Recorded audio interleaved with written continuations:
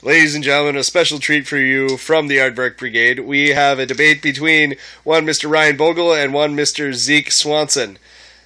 Now, today's topic is Bigfoot or the Loch Ness Monster. Zeke, since you're our guest, why don't you begin? Yeah, Bigfoot. Loch Ness Monster.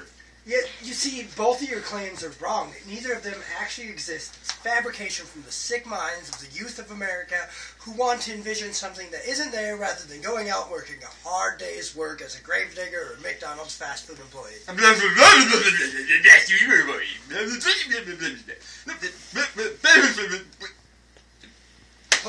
Hold on, let me turn English on. Try that again. Okay, yeah. That's better. That's a lot better. I can actually hear in HD now.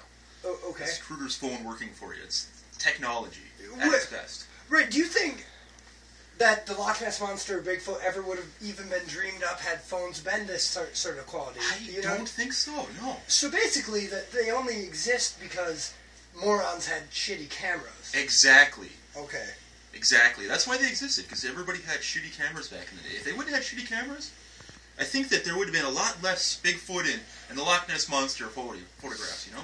Well, and would that have been purely because of people having better technology, or would it be because people would have more shit to do and they wouldn't have to make up monsters? Well, I don't know really, to be honest.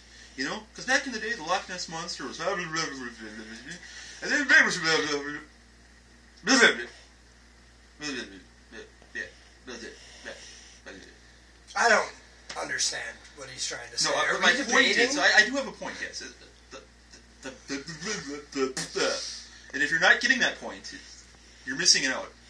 It's probably Kruger's camera.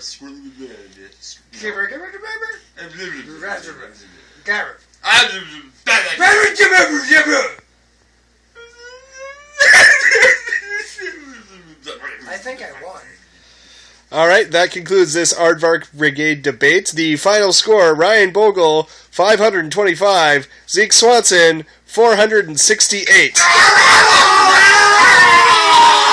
See you next time.